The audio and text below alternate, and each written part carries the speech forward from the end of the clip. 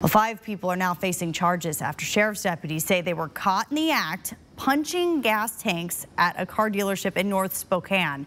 Deputies say security at the Lithia dealership on Newport Highway called seeing people dressed in dark clothing trying to open car doors right around 1 o'clock this morning. They say they caught 2 guys in the act of stealing gas using a cordless drill to punch the tanks and drain gas into gas cans. They say at least 10 vehicles on the property were damaged.